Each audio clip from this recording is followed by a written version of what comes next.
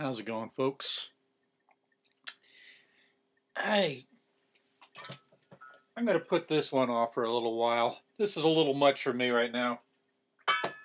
I do like a nice bourbon, sour mash, but this is nectar of the god.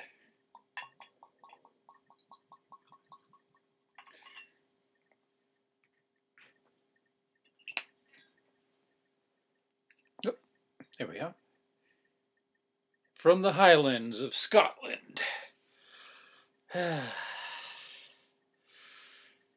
Here is mud in your eye. Or maybe something better than that.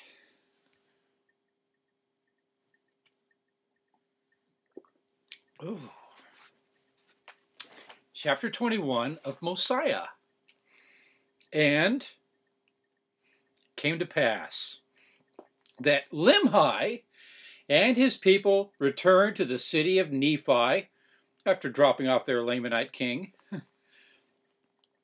and passing the buck, and began to dwell in the land again in peace.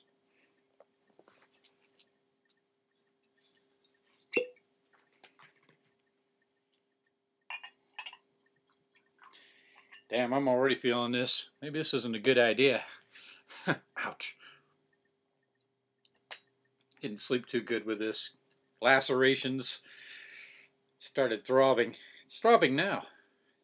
Let's see if I can put it to sleep.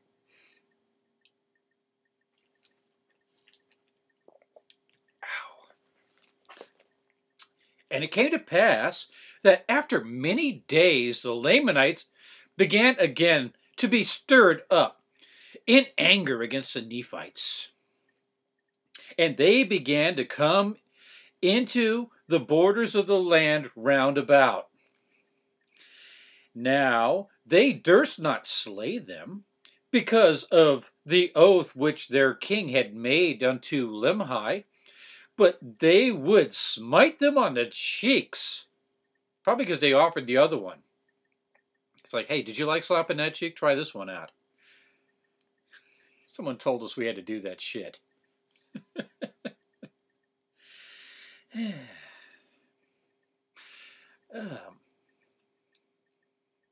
Smite them on their cheeks and exercise authority over them, and began to put heavy burdens upon their backs, and drive them as if they would be a dumbass.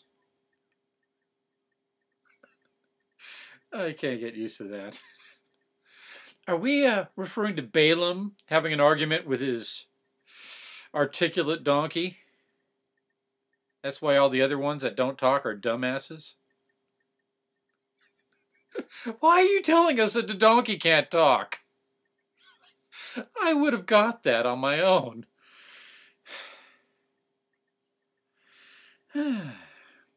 Dumbass. That's where I left off. Yea! All this was done that the word of the Lord might be fulfilled. Well, the word of the Lord sounds like it sucks ass. If it means that your life has got to suck and be horrible, and I'm still testing you. He doesn't need to test you if he made you. He knows everything. If he's real and he's testing, he's just being a sadist, that's all. Because he knows everything. And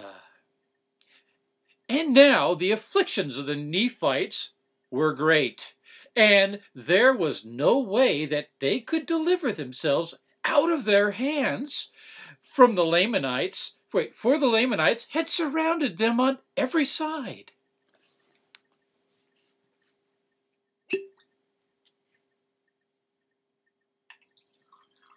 Dumbasses?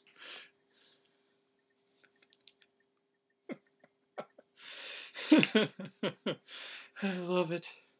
Oh, that's verse 3 of chapter 21 of Mosiah. And I believe they said dumbass twice 2 chapters ago. Just something nice when the missionaries come and ask him, hey, what's this dumbass shit?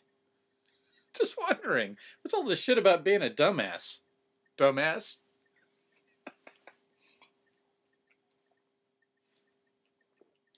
Ugh. And it came to pass that the people began to murmur with the king because of their afflictions. And they began to be desirous to go up against them to battle. Yeah, we could use some good battles in this book. And they did afflict the king sorely with their complaints. They can do that, huh? A pretty wimpy king. Sounds like a punk. Therefore, he granted unto them that they should do according to their desires. He is a punk. Good thing he's not elected. Oh, he was. And they gathered themselves together again and put on their armor and went forth against the Lamanites to drive them out of their land.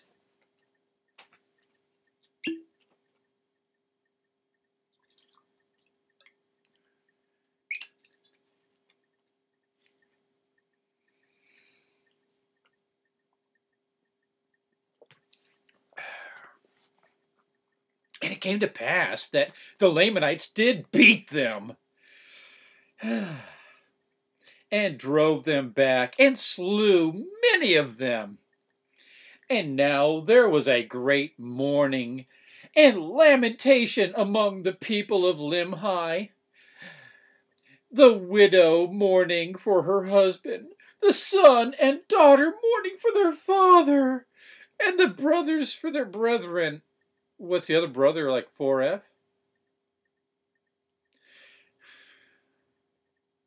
God, did they need to do all that on gold?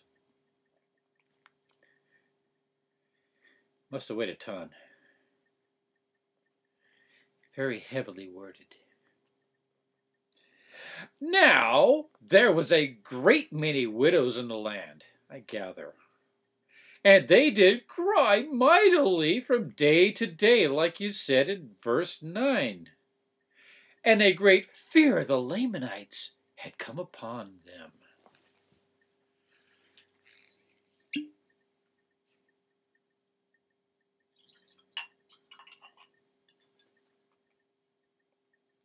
Fuck it.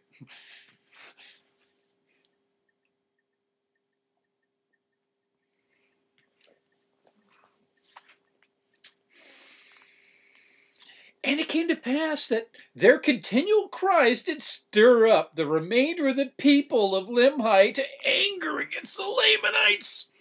And they went again to battle, and they were driven back again, suffering much loss. More widows, more lamenting. Yea! Doesn't sound appropriate. Oh, wait. Just kidding. There's a comma, not an exclamation point. I'm fucking around. Yea, they went again the third time and suffered the like manner. And those that were not slain returned again to the city of Nephi. And they did humble themselves even to the dust, subjecting themselves to the yoke of bondage, submitting themselves to be smitten and to be driven to and fro and burdened according to the desires of their enemies. And they did humble themselves even in the depths of humility. Another oxymormon. And they did cry mightily to God. Yea, even all the day long. Then how did they do all their work with the taskmasters beating their asses and smiting their cheeks and shit? Oh, I guess they worked and prayed at the same time. I guess you could do that. I used to pray all the time, honestly. Swear to God.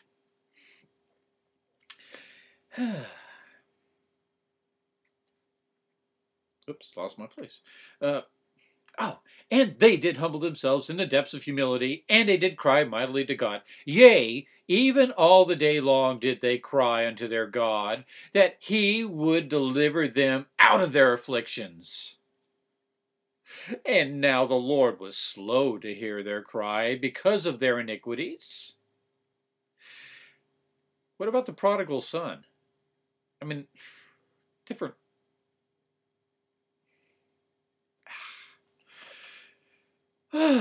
Nevertheless, the Lord did hear their cries and began to soften the hearts of the Lamanites. Don't want to send some more of their daughters out there? That they began to ease their burdens. Yet the Lord did not see fit to deliver them out of bondage.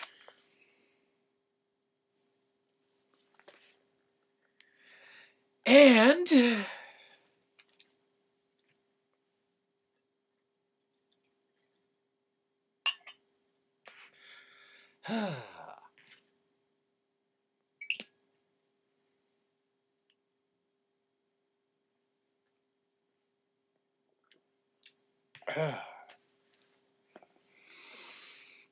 and it came to pass that they began to prosper by degrees, with so many people dead, with such heavy casualties that were, by the way, not numbered.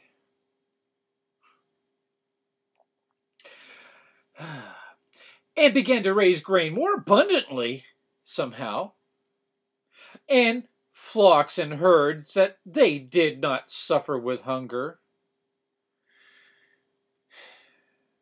All right, they had to change their way of doing things somehow, I guess, but they don't tell you how. I don't know, maybe were there like pixies harvesting their crop at night? Leprechauns? I don't know. I wish they had told us. I want to know what I'm supposed to be believing in. They're doing a lame job. Now, there was a great number of women, more than there was of men. Therefore, King Limhi commanded that every man should impart to support of the widows and their children. Decent. That they might not perish with hunger. And this they did because of the greatness of their number that had been slain. Yeah, I was wondering about that. Now, the people of Limhi kept together in a body as much as it was possible and secured their grain and their flocks. So they were lousy at doing management before. Or someone was shiftless. You know, someone got his ass killed, right? And the king himself did not trust his person without the walls of the city unless he took his guards with him. You mean like he wouldn't have done that all along?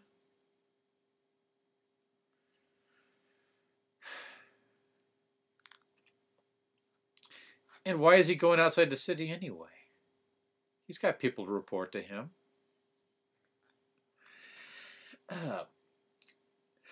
Unless he took his guards with him, fearing that he might by some means fall into the hands of the Lamanites and stay in the fucking castle. You're the fucking king. What a dumbass for a king. He's so noble. It's like one of those 1970s TV shows where the good guy has to be like so good it makes you sick. He can't kill a guy. So he has to tie people up and they get away and they keep chasing him. Yeah. Anyway, I could go into examples, but I won't. For another video, maybe. And he caused that his people should watch the land round about. That they weren't doing that before.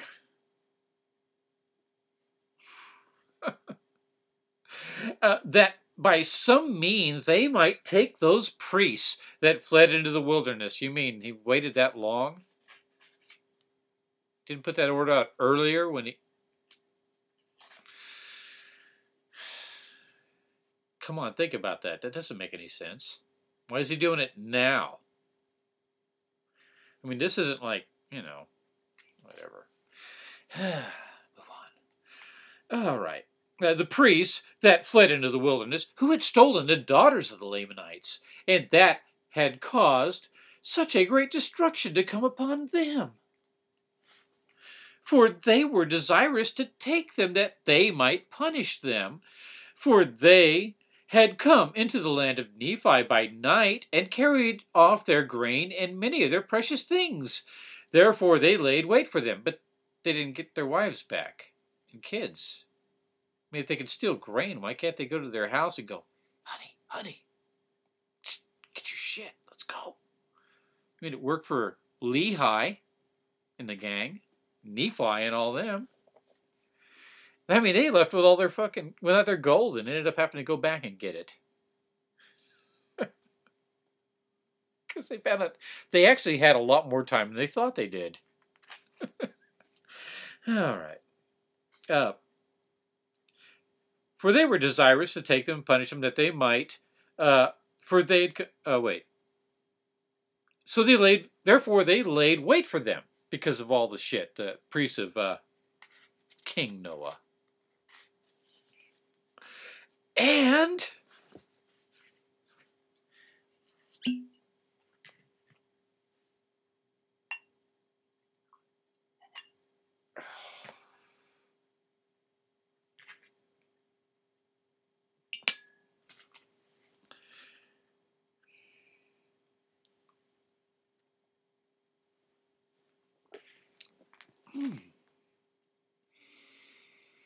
And it came to pass that there was no more disturbance between the Lamanites and the people of Limhi.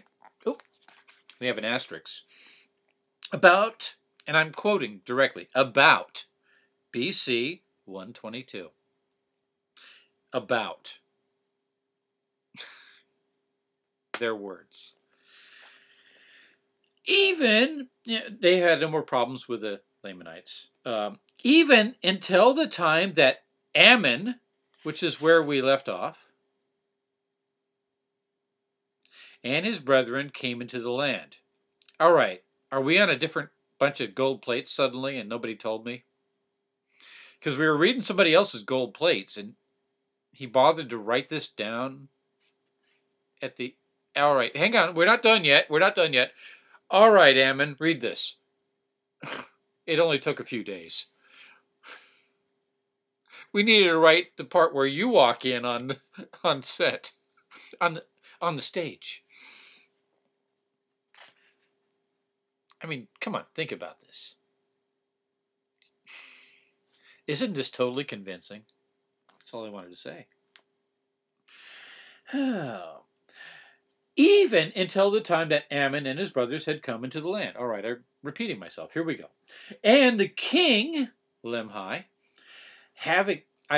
my parentheticals. The king, having been without the gates of the city with his guard, discovered Ammon and his brethren, somewhere like, I don't know, around 10, chapter 10 of this book, or 12, in that area.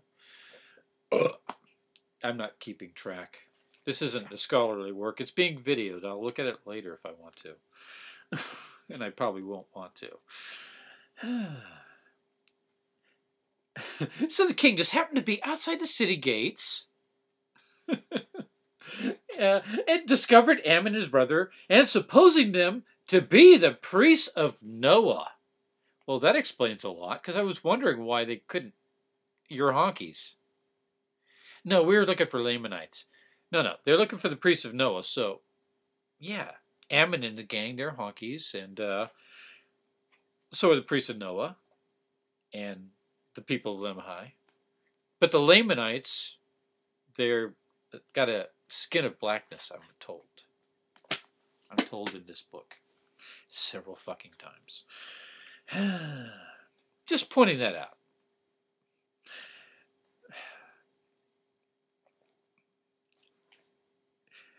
Therefore cause that they should be taken and bound and cast into prison. And they had been and had they been the priests of Noah, he would have caused that they should be put to death.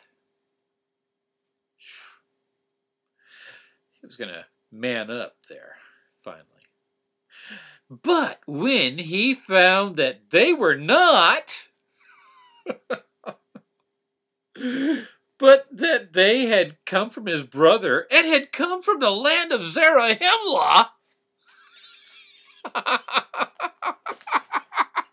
sorry. He was filled with exceeding joy.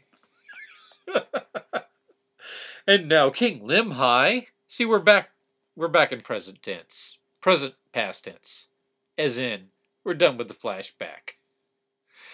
And I don't even remember because this fucking flashback went on a little too long. These guys should have read Robert McKee. They would have learned how to tell a fucking story. I mean, it's almost all right. Never mind. Great joy. There we go. And now King Limhi had sent, previous to the coming of Ammon, a small number of men to search. We've heard all this shit before. All right, fine. For searching for the land of Zarahemla. But they could not find it. And they were lost in the wilderness. Nevertheless, they did find a land that had been peopled. Yea, a land which was covered with dry bones. You know, I wanted to talk about that for a second. I didn't bring it up before because I think I might have been smashed.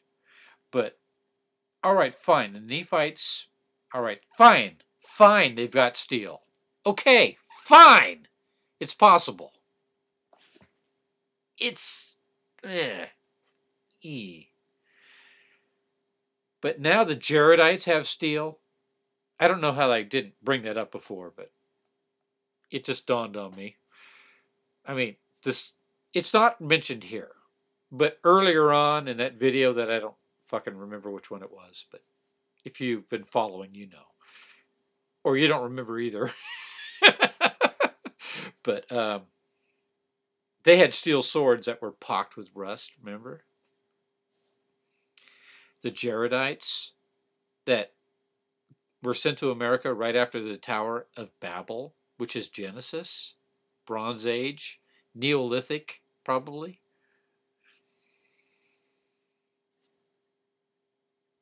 I don't think so. Nevertheless, they did find a land which was peopled which had been peopled. Yea, a land which was covered with dry bones. Yea, I should do a yay drinking game. I could kill myself in one video. A land which had been peopled and which had been destroyed, like the end of this book, again and again. I know history repeats itself, but so does fiction. Wonder which one we're talking about, folks. You be the judge. And they, having supposed it to be the land of Zarahemla, oh no, returned to the land of Nephi, having arrived in the borders of the land not many days before the coming of Ammon. So it's like, hey, we're going to give you these gold plates that we want you to read. And of course these other gold plates. But we have to finish writing the parts where you're a participant. And they brought a record with them. Even a record of the people whose bones they had found. Oh, sorry. I'm glad I put the cork on. Oh, shit. I got scotch all over my book. Sorry. Sorry, that was just so fucking funny for this a second ago. Uh, the bones they had found, and it was engraven on ore. Now, I didn't bring this up before either, and it's been mentioned before. Ore is a bunch of rocks with all kinds of different minerals in it. I'm not a geologist.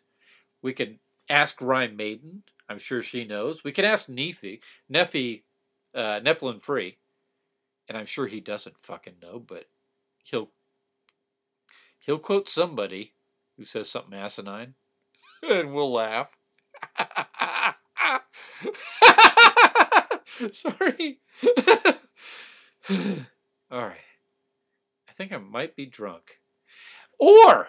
Plates of ore? Come on. Fuck. You have to process it and turn it into fucking gold or whatever the fuck. Ore, that's just rocks with a precious mineral in it. Plates made out of ore.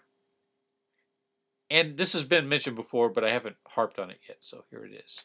All right. And now, Limhi was again filled with joy. Oh, that's right, because Mosiah can translate. Because he's got these funny specs. I don't think they've mentioned them yet. All right. Filled with joy in learning from the mouth of Ammon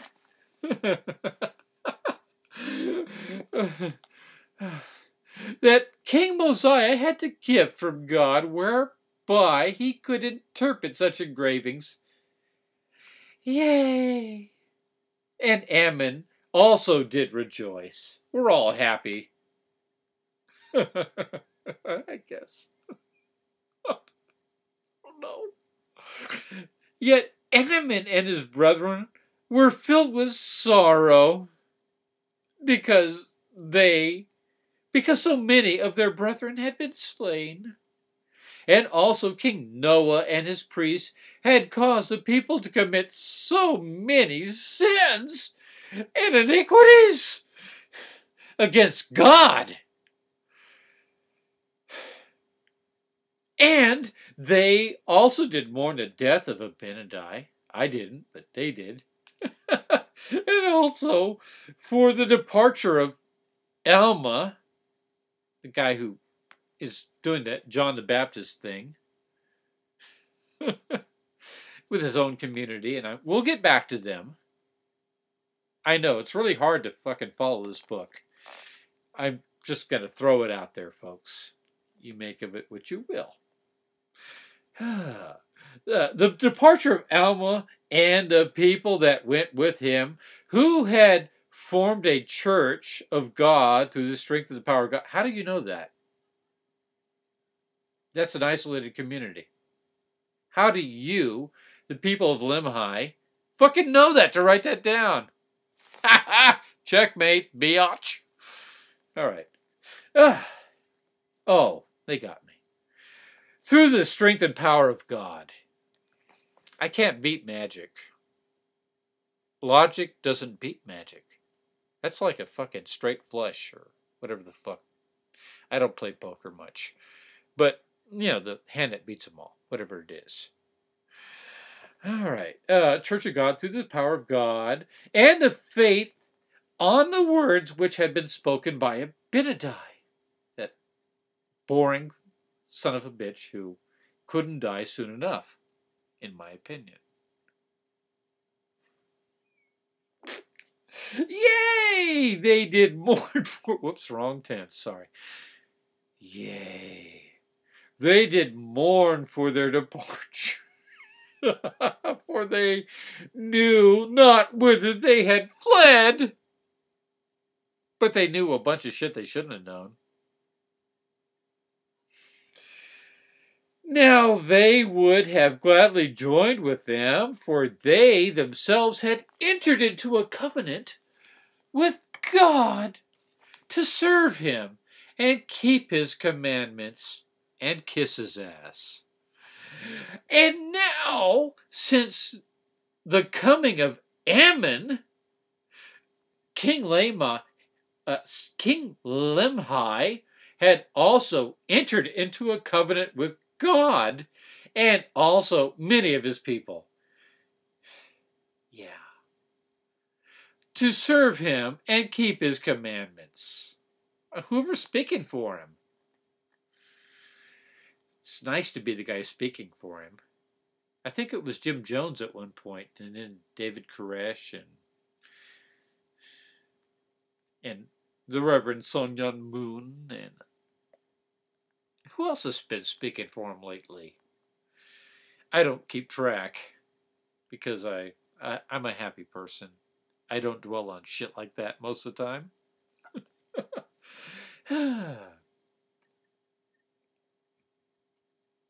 All right, one more. I hope I can fucking finish this video. I think I might be a little drunk. What do you think, folks? Good enough? Ouch, shit. Ow. They told me to take Motrin. I had some Motrin. I looked at the expiration date before I was going to take it. Expired in 2007. And I forgot to buy more. So. Thank you, Book of Mormon.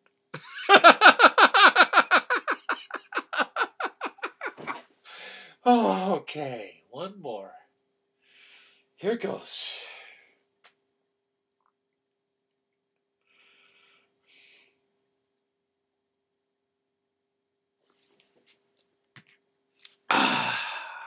That was nice.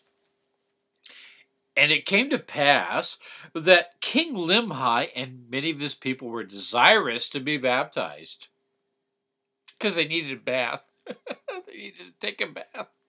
Those stinky motherfuckers. But there was none in the land that had authority from God. And Ammon declined doing this thing because he hated getting wet. I don't mind. Never mind. And Ammon declined doing this thing, considering himself an unworthy servant. And yet he's accomplished so much. Such low self-esteem. Therefore, they did not, at that time, form themselves into a church,